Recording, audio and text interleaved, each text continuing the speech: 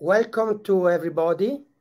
So here we are with Dr. Mihaela Timus, and we have this very interesting topic to analyze thanks to her work. And for us in the Secretary School in Florence, this is the first time that we do a section in English. We call this kind of classes dialoghi per capire. So they are dialogue to understand. And actually, in the intervention of Mihaela will be really very interesting because she is an expert in the old ancient Iraqi world, so Zoroastrian tradition and the Christian Judeo tradition will be analyzed together. So I met Mihaela because she was interested in coming to our school, interested in painting actually, and then we understood that we have in common also these studies about religion. So just to give a few information about Mihaela, she received her PhD in Paris in the School of High Studies in the section of religious science in 2009. She is co-founder of the Institute for the History of Religions of the Romanian Academy. This happened in 2008. And she was associated researcher to Collège de France in 2013 and 2015. And then also she spent 2 years in Germany in the Alexander von Humboldt Fellow Institute for Iraqinists in German. So she wrote many publications, but I think that the best way is just to give to her the word so that she can speak about the topic. Thank you, Mihaela. No, thank you very much, Giancarlo. And good evening, everybody, all people that I know that I met maybe in Florence last summer, and all colleagues and friends. So welcome, everybody. And I will hide myself also. So we will try to see if the PowerPoint is going on. Is this fine? Yes, it's fine. Everything is fine. Thank you very much for your feedback. So I would like to thank Giancarlo Polenghi, who had the generous idea to value my previous work, which is a monograph on the Zoroastrian cosmogonic and eschatological ideas, a book printed in 2015, a reshaped part of my PhD defended in 2009 at the École pratique des hautes études in Paris at the Sorbonne. And on the other hand, the outcome of my private artistic activities, which I developed during this pandemic period. So I would like to dedicate this talk to two persons dear to me, Mariana and Sandu Voicu, who celebrate today 2 special anniversaries. And I also, because life is full of unexpected events, good or bad, I have to add a thought of compassion and gratitude to the memory of Professor Shaul Shaked, Professor Emeritus of Hebrew University of Jerusalem, who unfortunately passed away yesterday. So, a distinguished scholar of Middle Persian and Aramaic studies, a historian of religions himself, and I hope that the present talk is in tune with the spirit of his researches. And I would also like to add a word of compassion to his wife, Miriam Shaked, who was born in Romania, and to his family. So today I would like to propose a short comparison between the creation vision according to 2 religious traditions. On the one hand, the one of the Genesis book, which opens the Old Testament, offering a vision shared by both Jewish and Christian traditions. And on the other hand, the one of the Zoroastrian religion, which is one of the most ancient and still living religions in the world. It is still practiced nowadays by a number of around 80,000 followers who are active in Iran, India, UK, the United States, Canada, or China. I should say from the very beginning that I'm not a historian of art myself, but I am happy to share here with you a selection of the marvels I could see in original last summer in Florence, while I were a student myself in painting and drawing of the Scuola di Arte Sacra of Florence.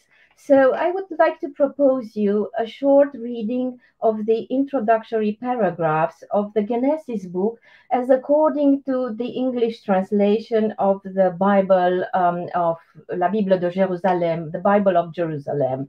So, and this reading is accompanied by iconographical representations from the mosaics which adorn the inner walls of the cathedral in Monreale, which finds itself in the metropolitan city of Palermo in Sicily, and they are dated. These iconographical monuments are dated. The mosaics are dated from the 12th to 13th century. So let's see the text in their simple letters.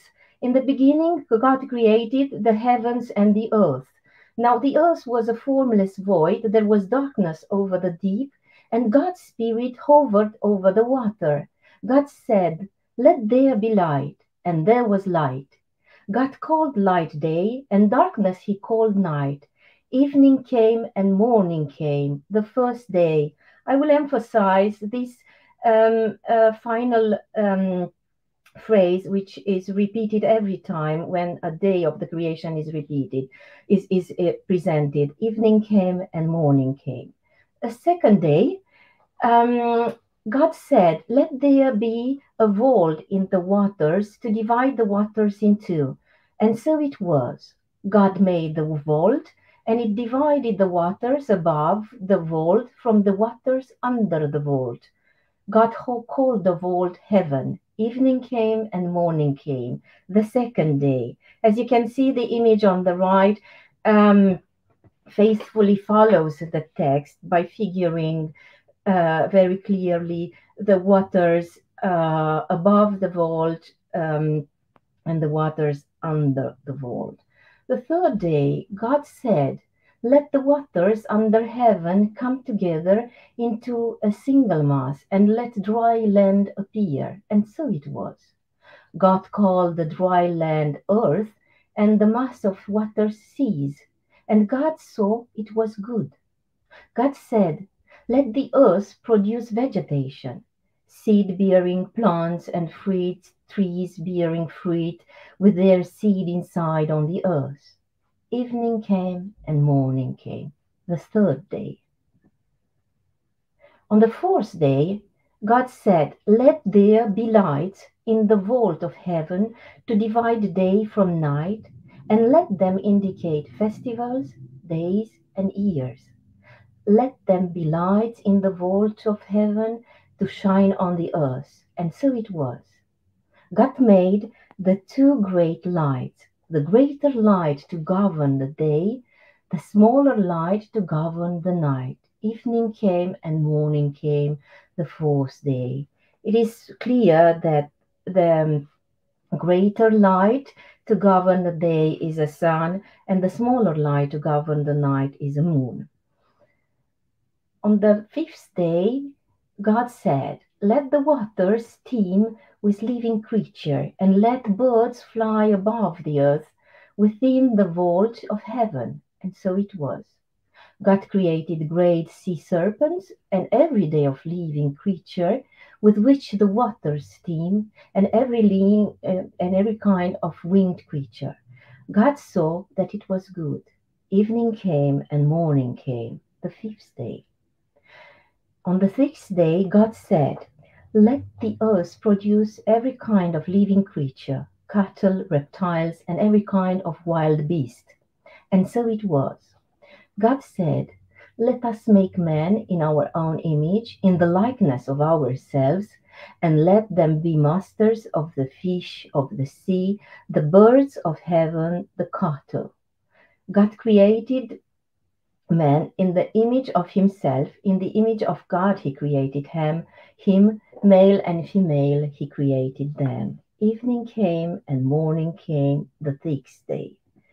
And the last day of the week, the seventh on the seventh day, the heaven and the earth were already completed with all their array. On the seventh day, God completed the work he had been doing, and he rested on the seventh day after all the work he had been doing.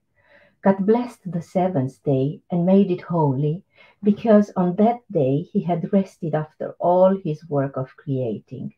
Such were the origins of heavens and earth when they were created. So this is a description of the creation process as according to the Genesis book in the Old Testament. Now, this it is less known for me where from these mosaics come.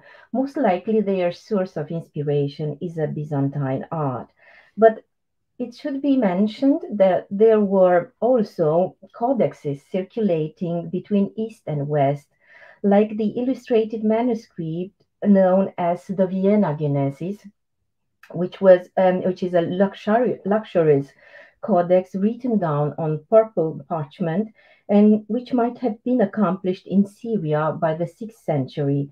It contained the Greek translation of the Hebrew Old Testament version of the Bible, known also as the Septuagint, and to which I will make reference here later on. The quotation I have just given you are according to the Hebrew version of the Old Testament.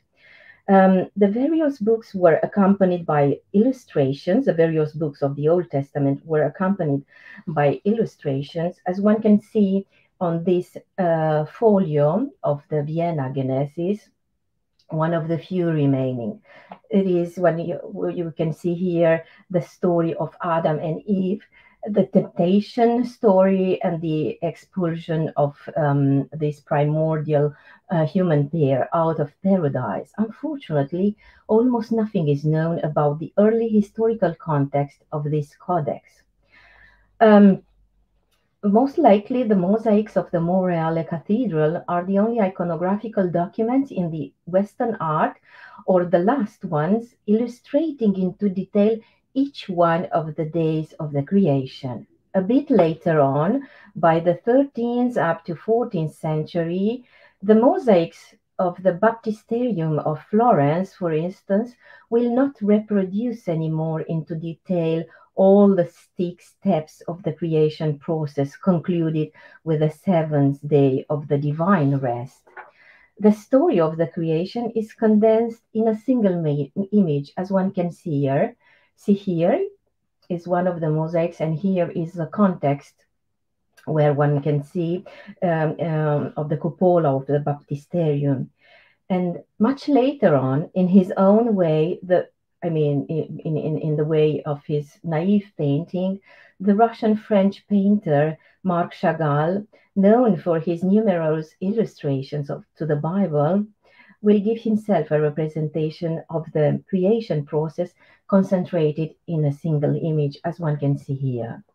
Beginning with the 13th and 14th century, the iconography related to the Genesis book of the Bible is much more focused on its second and third chapters, on the appearance of the first human pair, man and woman, Adam and Eve, on their journey through the Garden of Eden, the temptation, and the expulsion out of paradise. This is what one can often see in various contexts, like the mosaics of the Baptisterium of Florence here, or on the sculpted scenes of the bell tower of the Dome of Florence, which are attributed either to Andrea Pisano or to Giotto. People, please correct me if at the end of this talk, if I'm wrong, or like Pacino. So these are the details of these wonderful sculptures, which are nowadays, the originals are nowadays preserved in the Opera del Duomo di Firenze, or like in the iconography of Pacino di Buon Guida. In the lower part of his famous Tree of Life, or Lignum Vitae, which one could see on display last summer in the Bargello Museum of Florence, these scenes are also represented.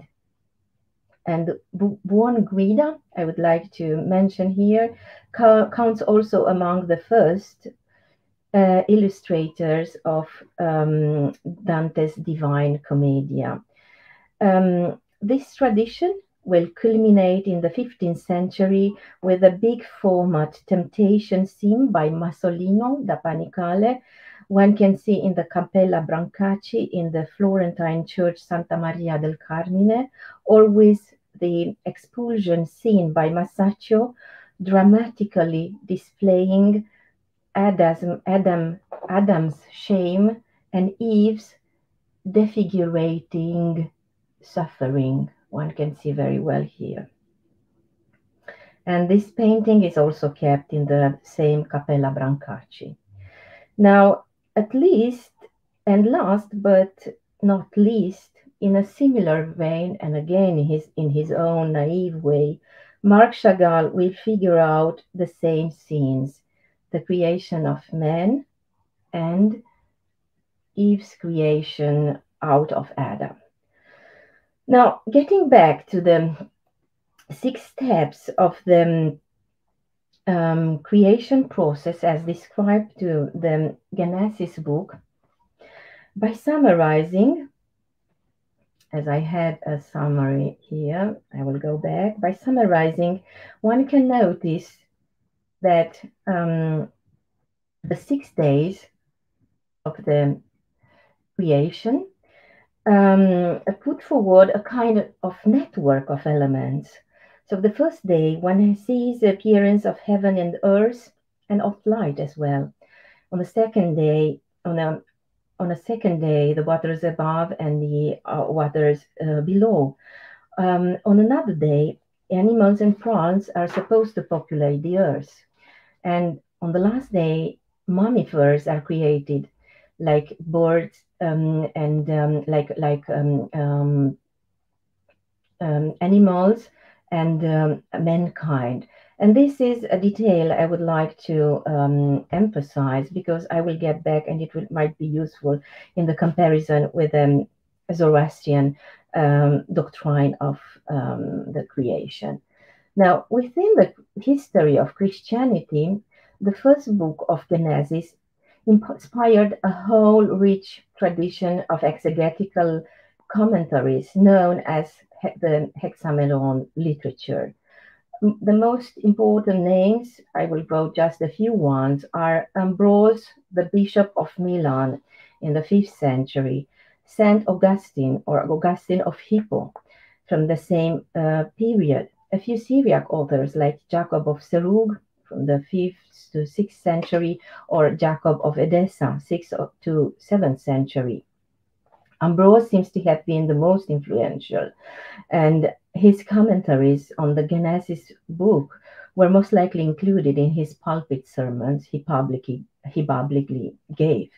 Now, I would like to refer here particularly to St. Augustine, who wrote extensively on the topic, on this topic. There are 3 main works as follows: on Genesis, which is a refutation of the Manichaeans, an unfinished literal commentary on Genesis, and a third work, which is a literal meaning of Genesis.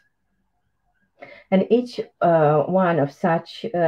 of these works could make the object of longer series of talks or of classes for 1 year. But I would like to quote, as you can see here, to give a quotation of one of these works, because the story of these first days of the creation of the world was not devoid of criticism. From the very early stages, one noticed that there were some proeminent incoherences. From the very first day of their creation, as I underlined while reading, the text repeats that there was evening, that evening came and morning came. But more than one wondered how could there have been evening and morning while the luminaries, the sun and the moon, were not created but on the fourth day of the creation. And this is one example, and such criticism occurred, for instance, as early as the 3rd century of Christ era, with a personality like Mani, the founder of Manichaeism, who conceived himself a quite complex cosmogonic vision. On the screen, you can see a reference of Saint Augustine taken out of his first work. I wrote it on Genesis, where in fact he quotes this position of the Manichaean. He says here, the first question they ask, they in this context are the Manichaeans, they ask is how it was on the fourth day that the constellations were made, that is, sun and moon and stars. How, after all, could the 3 previous days have been without the sun, since now we see that it takes the rising and the setting of the sun to complete a day? So this post-critical position is already mentioned by Saint Augustine. Now, I found it relevant to mention such a detail, and particularly this work of Saint Augustine, who himself belonged to this religious community as an auditor, a layman follower, for around 9 years before becoming a Christian himself. Manichaeism was a religion which occurred by the 3rd century, so a bit before Augustine, in the Persian Empire, and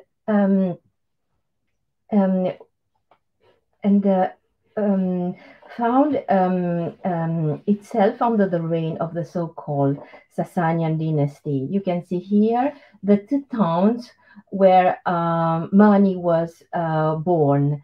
So where Mani lived, he was born in Ctesiphon on the nowadays territory of Iraq, and he died in Gundeshapur in the nowadays Iran. So I'm a series of kings, some of which, the Sasanian dynasty, the historians of the Christian church might be familiar with some of the most famous Sasanian kings. For instance, the Byzantine king Heraclius was fought often against Khosrow II, the last important Sasanian king before the Arab conquest of Iran. Now, Mani was born, so as I said, in the Persian Empire. He knew the language spoken in the empire, which was the Middle Persian. And I am pleased to give you such details because they are a good introduction to the second part of my talk and to the second comparison term I propose you today, that of Zoroastrianism, and the literature I will quote you out is in Middle Persian, the language Mani himself knew and spoke. He belonged, Mani, to a circle of Judeo-Christians. His father was himself a Judeo-Christian, known as the Elkassites, a group paying particular respect to the ritual practice of baptism. So Mani polemicized against the sect and this sect and founded a new religion, the Manichaean one. This means that he knew quite well the Jewish sacred writings, including the Genesis book, for which he brought one of the most long-lasting criticism. And he built up his own religious vision of the creation process, which is very elaborate, being inspired by Zoroastrianism, which as a religion predated both Manichaeism and Christianity for a few centuries, at least 8 centuries before Christ.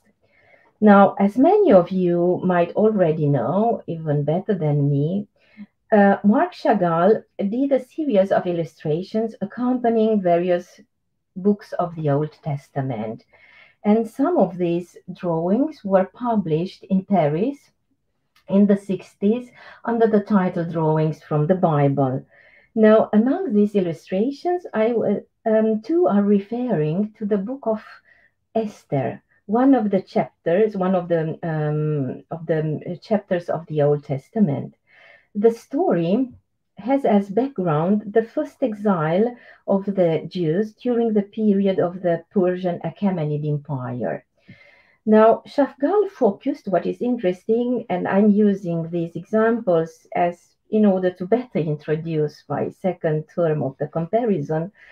Chagall focused on the two women of the Persian king called in the Hebrew Bible, called in the Hebrew version of the Old Testament Ahasuerus, while in the Greek version of the Old Testament, or the Septuagint, he is called by a name more closer to the historical reality, namely Artaxerxes. Most likely, the historical character taken into account is in fact Xerxes I, who reigned by the 5th century, the Achaemenid king who conducted the attack against the Greeks and was defeated at Salamina.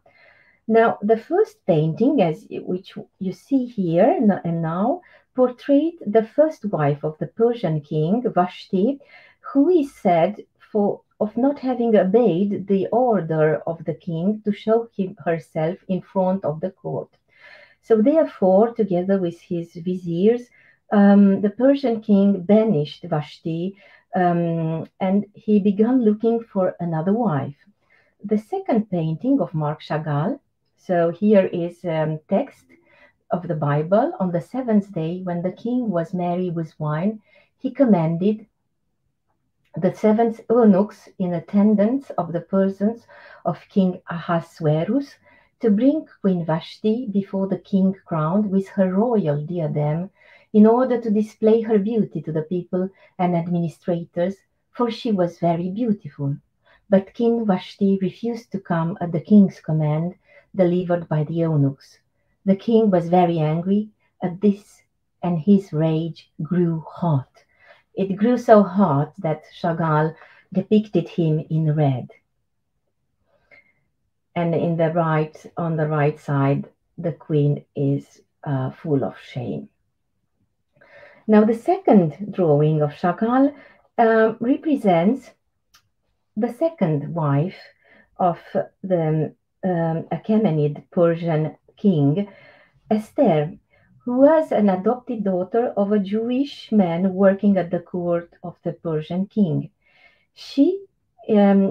So his name is Mordecai, and she will come at the Persian court accompanied by Mordecai, her adopting father, and she, because she will please so much the Persian king, she will become the new queen of the Persians. Now, one can read in the book of Esther beginning to 5 from 5 to 9. In the citadel of Susa, which is supposed to be, which was one of the capitals of the Achaemenid kings. There are some anachronisms in the book of Esther, because Xerxes was not king with a capital in Susa. But there lived a Jew called Mordecai, says the text of the Bible, who had been deported from Jerusalem among the captives taken away by Nebuchadnezzar, king of Babylon. He had brought up Hadassah, otherwise called Esther, his uncle's daughter. On the death of her parents, Mordecai had adopted her as his daughter. So the girl pleased the Sasanian king, the Achaemenid king, and won his favor. So Esther is known as the Jewish queen who will protect the Jews who found refuge in the Achaemenid Empire, because some of the close people of the Achaemenid king were against Mordecai, the Jewish man at the court of Xerxes, and which one sees here depicted in Chagall's drawing. And because they were so much against Mordecai, they planned to kill him on the Purim feast. This is what is described in the book of Esther 9:24. Now, what is interesting, and scholars have showed this in detail. I'm referring here particularly to an article of Almut Hinze, who presented this work in one of the gatherings organized by Shaul Shaked, and they were called Irano-Judaica. And she underlined very well that while in the Hebrew version of the Old Testament, the name of the feast is Purim, or to cast pur or lots, in the Greek version of the Old Testament, the feast is called Furtia, which was identified by scholars as the Greek version of the Persian term known as Fravardigan, which is an Iranian feast in honor of what one calls in Avestan, one of the old Iranian languages, Frawashi, or the guardian spirits of the deceased ones. So one identified recently, Professor Gronet identified recently the feast as this feast is represented symbolically in this on Bactrian silver plate of Sasanian style, which was which will appear later on in late antiquity. From the 7th century, under the form of a lady, you can see here on the right, who keeps in her hand an incense burner, which was used in funerary contexts. According to an Arab author, Al-Biruni, Zoroastrians fumigate their houses with juniper so that the dead can enjoy the smell. To the left on this Bactrian silver plate, one identified another a character which holds in the hands a lotus flower and a falcon, which are both good symbols of the new year, or Nowruz in Iran. Now, this story of Esther is a good introduction in the vision of which I resumed here according to the iconographical vision of Chagall is a good introduction to this second part of my talk, which concerns the cosmogonical vision of the Zoroastrians. So as I said, Zoroastrianism is one of the most ancient still living religions in the world, which was founded by Zarathustra, the founding text of this religion, the Gathas, are attributed by certain scholars to Zarathustra or Zoroaster. And there are different chronologies for these texts. So the chronology of this religion or of its founding text varies between the 12th century before Christ and the 8th century before Christ era. Now, so here you can see the context of the silver plate where one can. Now, the vision of the narrative of the Zoroastrian creation process arrived to us by means of a much later writing known as Bundahishin, or the original creation. Even though written down by the 9th century of Christ era, after the Arab conquest of Iran, it is supposed to have gathered much older elements preserved and transmitted orally. So this could be the object of another academic talk. The narrative preserves a cosmogonic scheme which is present in the Avesta, the main liturgical text of the Zoroastrians, which is as old as the Achaemenid Empire or the background of the story of the Jewish queen Esther. Now, I would leave the texts to speak by themselves so that you may have a direct comparison with the book, with the Genesis book. And I accompanied each day, each moment, each step of the creation process according to the Zoroastrian vision by some other images.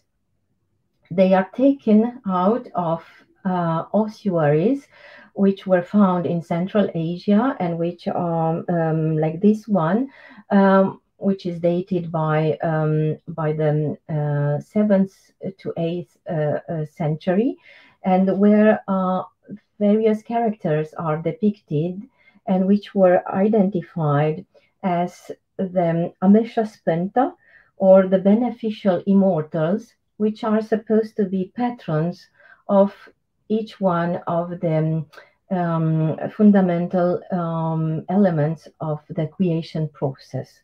Now let's see what the above mentioned text, Bundahishin, says about the creation process. So first, he created the sky. He is Ormazd, or the god, the great god of Zoroastrians. He created the sky, bright, visible, distant, in the form of an egg made of shining iron. First he, Ormazd, or the great god, fashioned the sky in 40 days. He rested 5 days.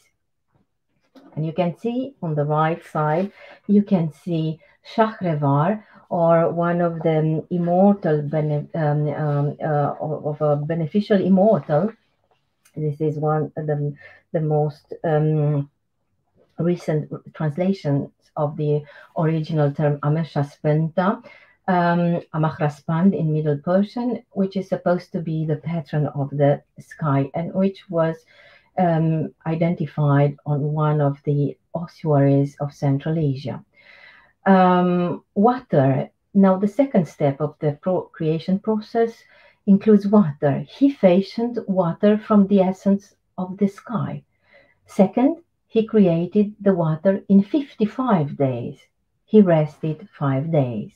Now here what you see depicted is Hordad, or the patron of the waters, which is represented under the form of a female character who keeps in mortar in one hand and a stem in the other, as researchers of Professor Grenet underlined, because he did the identification of these characters. Now, the third step is the earth. Third, he created the earth from the water, round with wide open spaces. He fixed it in the very middle of the sky. In the earth, he created the essence of the mountains that would later flow from it. Third, he created the earth in 70 days. He rested 5 days. And what you can see here is Spandarmat, the patron of the earth. The fourth step of the creation is the moment when the vegetation or the plants are created. Fourth, or mast, he created the plant. It sprouted up initially in the middle of the earth, several feet tall, without branch, bark, or thorn, moist and sweet. Its nature contained all the species and vital forces of plants. To aid the plant, he created water and fire. Fourth, he created the plants in 25 days. He rested 5 days. So what you can see here is Amudad, or the patron of vegetation, here depicted again under the form of a female character which holds a plant in her hands as a patron of vegetation. The fifth step is the creation of animal. Fifth, he fashioned the soul-created cow in Eranvez, in the middle of the world. It was white and bright like the moon. Fifth, he created cattle in 75 days. He rested 5 days. And here the Bachman, or Vohumanach, is a patron of the animals and is depicted here under the form of a male character, a bearded man with a crown.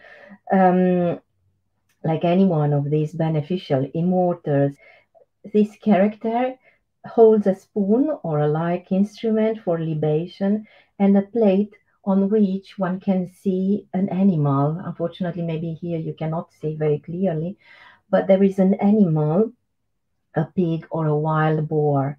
So this was one of the main arguments in the identification of this character as Wachman, which is known from the text as a patron of animals or of cattle. So all these Amesha Spenta or Amachraspandan have crowns, not because they would be kings, but they are presiding, each one of them is presiding over one of the fundamental elements of the creation process. And in the end, mankind thinks he fashioned Gayomad. Gayomad is a name of the first human being, bright as the sun, as tall as 4 measured rods, his width equal to his height.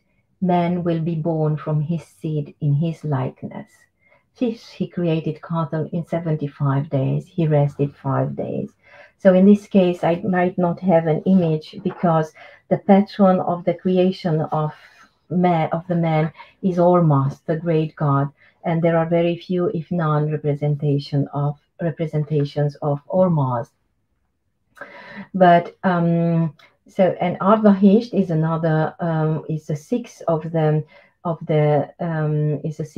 six beneficial immortals, who is a patron of fire. And as you can see in this case, is a very clear example of how the symbolical elements they wear are related to historical elements, because this beneficial immortal has a crown very much alike to the crown of certain Sasanian kings. Now, in the Zoroastrian case, now I would like to conclude my talk by underlining the common elements between the two traditions as well as the differences. So the similarities are that the process of creation takes place in 6 steps, along 1 week in the Jewish case, in the case of the Genesis, along 1 year in the second Zoroastrian case. As you could see, the number of days along which every element is created is much longer. For the man is 75 days, for the plants 25 days. The elements created are slightly the same, but introduced in a different way. The idea of a divine rest is present in both cases. It takes place at the end of the whole process, the 7 days in the case of the Genesis book, and it takes place periodically at the end of each great period of the creation process. Now, the differences might be also important. In the Zoroastrian case, more important than the narrative is a systematic organization of analogies and correspondences. And this is one of the aspects which makes the Zoroastrian cosmogonic view very consistent, fact which is an argument in favor of its originality. I may say, and these are discussions I took into account in my book. I showed you at the beginning of my talk that some scholars thought that the Zoroastrian view was influenced by the Genesis book. Some others think to the contrary, like Jakob Neusner, that in fact this coherent aspect of the Zoroastrian cosmogony is an argument in favor of its antiquity, and he thinks in fact that the book of the Genesis was influenced by the Zoroastrian vision, fact which is historically can be argued because Jews and Iranians shared the same were in the same areas as the book of Esther speaks about. Now, the network I'm referring to of correspondences includes a series of 5 periods, the seasonal feasts, which are regularly celebrated along the whole year. They are still celebrated nowadays, but their original cosmogonic meaning was progressively lost, mostly after the Islamization of Iran. Another element of this network of correspondences is the fact that the 5 divinities or beneficial immortals I showed you here, accompanying the text of the cosmogonic narrative. So the 6 characters which preside over each one of the 6 cosmogonic steps, they give the names of the days of the week, for instance, according to the Zoroastrian calendar. And 6 of the 12 months of the year bear their names as well, which makes a strong connection between the cosmogonic view and the calendar, the Zoroastrian calendar, which is also a very important element, both of the religion and of the daily life. The whole Zoroastrian vision is very systematic, as the Manichaean one, the one against which St. Augustine wrote various polemical treatises, is organized according to 3 stages. The texts I have just read for the Zoroastrian part reflect only the first stage, which is one of pure immobility, of highest degree of abstraction.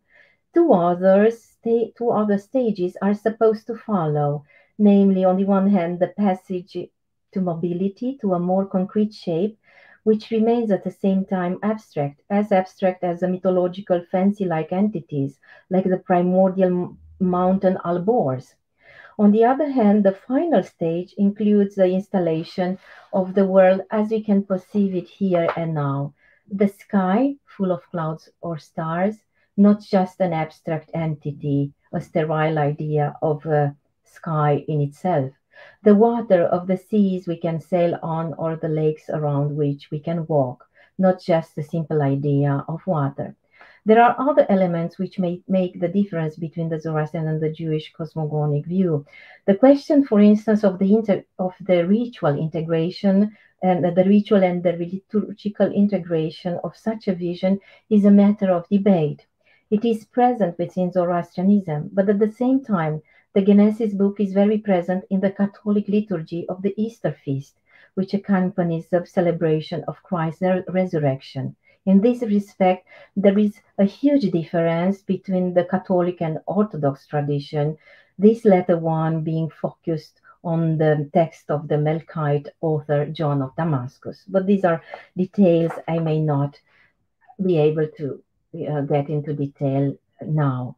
Before putting an end to this talk, at Giancarlo Polenghi's suggestion, I dare to share briefly with you some of my personal oil paintings, a series inspired by these narratives of creation. While during this pandemic I was painting and sharing the outcome with some dear friends, the text of the Bible remained in the background. At the same time, in their concept, they proved to be closer to the simplicity of the Zoroastrian vision, where each element was created separately and first of all in a very abstract way. I used colors and certain movements in order to express this state of primordial simplicity, a great potential on the verge of exploding through subsequent steps. I think it is a good metaphor for any kind of creative act, be it artistic, scholarly, or simply human. There is an extraordinary force of the beginning in each case. The beginning of a painting, drawing, or sculpture, the beginning of an article, a book, or an essay, the beginning of a relationship, and nonetheless, the act of giving birth. As a matter of fact, in many of the old mythologies, the Zoroastrian one included as well, God's creation of the world is expressed as a huge, measureless pregnancy followed by a violent, earthquake like installation of the basic elements: the sky, the water, the earth, the plant, the animal, and the human. Thank you for your patience and presence. Thank you very much. I'm ready. And thank you, Mihaela. I think it's very interesting what you were sharing with us, and of course, a few questions that were coming to my mind. Maybe this is, I don't know if I understood well, but this link between the patrons is not underlying a differences between the Christian Jewish God that it's completely outside and the Zoroastrian God. I mean, are those patrons like different gods, or it's just a figure that it's, I don't know if yeah, you are touching a very sensible chord of this of the scholarly debates. Was Zoroastrianism monotheistic or a polytheistic religion? So they are called divinities. They are not really gods, but there are other gods like Srosha, which plays a very important role in the creation in the creation system, because it is not he helps. He is an intercessor element. He is an intercessor god, helping Ormuzd, which remains an absolutely transcendent to accomplish the creation process. So it's like the Zoroastrian system, there is a pantheon, so there are various divinities which are governed by a single god. So it's like a polytheistic system which has a form of a pyramidal of a pyramid, and at the top of this pyramid is only one god. So I think this is very interesting because in a way something that is very kind of new in the Judaic Christian view is this uniqueness of God that is completely outside everything. So the creator as, but then what I think is very interesting is the 6 steps, like something that is very common. I mean, the two traditions, they have the same path, although the timetable is different, but actually having 6 steps is very, very interesting. Yeah. This is one of the details which made one think that Zoroastrianism was influenced by the Genesis book, but things are debatable because this scheme, the 6-fold scheme, creation scheme, is mentioned regularly in the Avesta, and the Avesta is as old as Xerxes, or the context where the story of Esther takes place. So it's the problem is that the Zoroastrian tradition is eminently an oral tradition. For a long period, it was transmitted orally, as these things happened in India as well. So and this rich pantheon is a trace of its antiquity and its Indo-Iranian background. So one can argue very much in favor of the stable, autonomous character of the Zoroastrian cosmogonic visions. And of course, they could have shared, but the Jewish vision could have been developed independently. I agree with what certain scholars said. They say it's less important who influenced whom.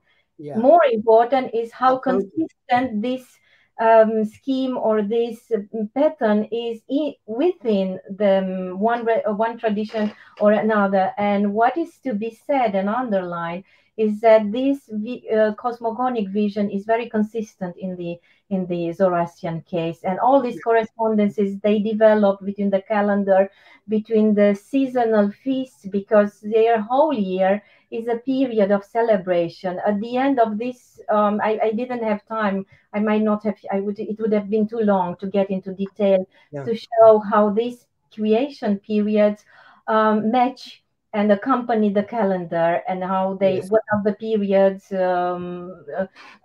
according to our Gregorian calendar, because the calendars are not at all the same. So they still celebrate these periods. Those 5 days, you notice that God in the Zoroastrian version takes a rest during the 5 last days of the bigger period of the creation of each element. So those days are the days which nowadays are considered the feast, the moment of feast, because they conclude a cosmogonic process. So the importance of these periods is that they celebrate a cosmogonic moment, even though because of the Islamization of Iran, it should be underlined for those who don't know that Zoroastrianism is not a Muslim religion, even though it is still practiced by minorities in a Muslim country like Iran, but it's not a Muslim religion. I have two other questions. The first one is this cosmogonic view from the Zoroastrian tradition. Do you think that was kind of related also to other tradition aside the Jewish Christian? I'm meaning Indian or other religious tradition that are around the world are also related to this cosmogony or not? Well, there is a background, an Indo-Iranian background, and there might have been, they had common elements. There are more elements in the practice of rituals. I may not say now into detail if this scheme in 6 steps has an Indian counterpart. I don't think so. I'm not sure. Yeah, I'm not sure. Okay, But then it is also a problem. For instance, you may ask me, what is this story with the huge pregnancy of the great god, which is also a metaphor of the creation. And this is also debatable because it occurs in a late text and it could have been a later addition. So as long as there is not so much, the metaphor is not very much detailed, it might be a borrowing from Gnostic circles, or I mean, the influences appear beginning with the late antiquity. Then the influences are very strong. The Indo-Iranian background is important, but then Zoroastrianism develops its own patterns. And even though scholars were often attracted by common terms, but slowly one noticed that despite the common names, the visions are completely different. Yeah, and another two questions. In the Judeo-Christian tradition, the creation is done just with the word, saying something happened, and then also part of the creation is just cutting, separating things. These are kind of two concepts. Of course, in the Christian view, is the Trinity that is creating. So basically, we see in the Genesis also a prefiguration of the Trinity, like the spirit, that the wind that is going over the sea, for example, and other things. But in the creation, in the Christian view, we see something about the creator. So the creator is kind of manifesting himself in the creation. Do you think that also in the Zoroastrian tradition is the same? Is important the word? Is important the separation?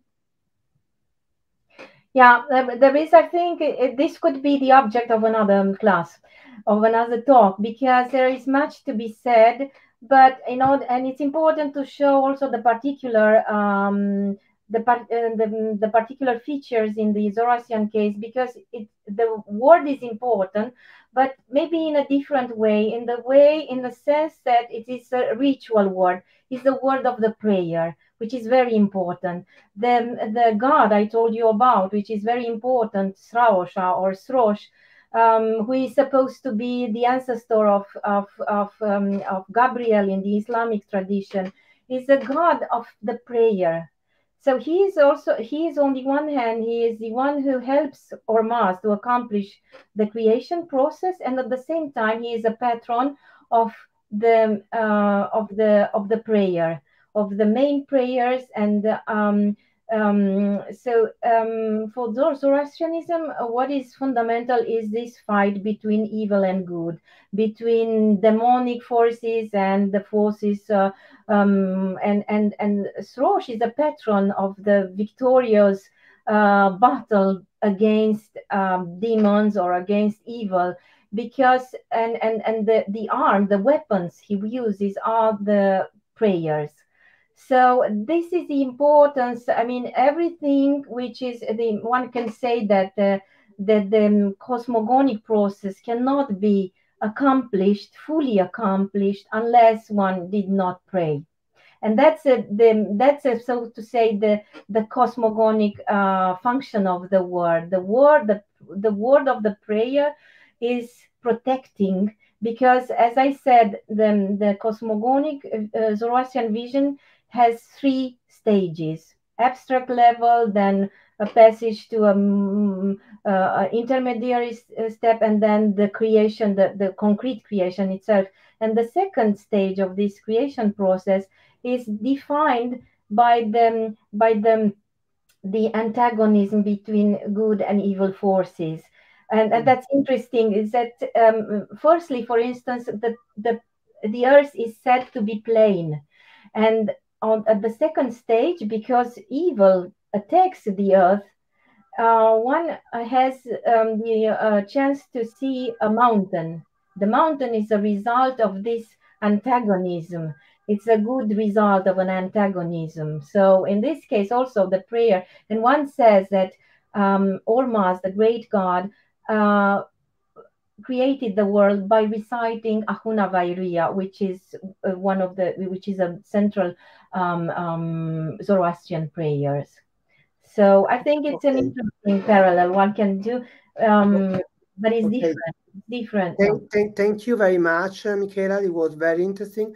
I think it was also very interesting for us as a school of art, because reflecting on the creation, no matter if it's according with one tradition or another, but anyway, the creation is really very important for every artist. And also, I think that you have done a very interesting work during the pandemic, that also it's a time in which it seems that we are restricted. I mean, we cannot go out.